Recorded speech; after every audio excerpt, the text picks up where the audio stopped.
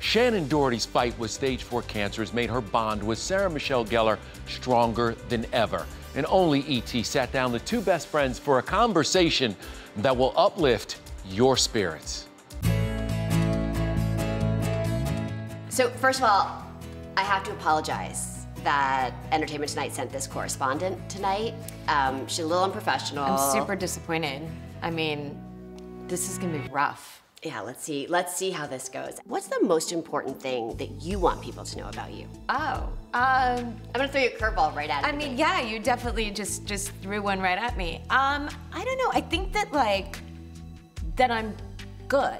I love it when people say, you know, we're praying for you and everything else, but I'm doing better than okay. I'm doing well. Like, I feel strong and healthy and confident and happy. And is that why you chose to share your diagnosis? I mean, the original reason why I chose to share the diagnosis was it was gonna come up anyway, and it is my story.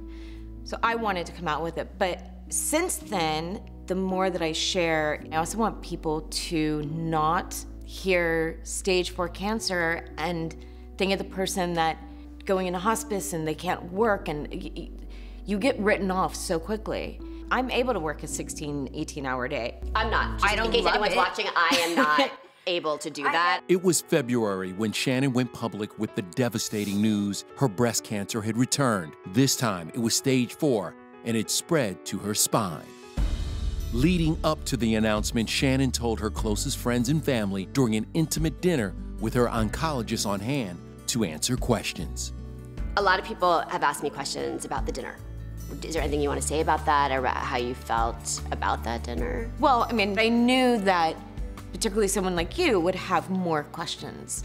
And so for me to have my oncologist be there so that he could answer the questions, to sort of squash any doubts that people had, or to comfort, I think it was more to help you guys. Yeah, I mean, I like to think I'm an MD, but I think it stands for mom doctor, not actual. I'm pretty sure it's mom doctor. Not actual MD, yes. Okay, as special correspondent, my notes say I'm supposed to talk to you about the people in your life that have helped you get through this time. So I'm thinking specifically they're asking about me, but it actually doesn't say that. It actually says specifically your mom and Kurt, which I think has to be a misprint on my cards, right? They excluded you completely. Yeah, I mean, great, how have I been? No, I'm kidding.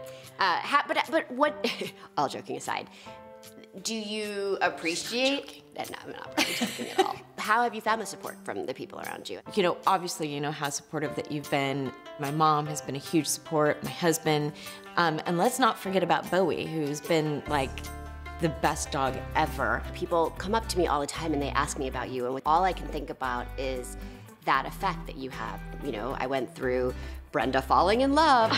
I'm sorry, I just can't control myself. No, don't fight it.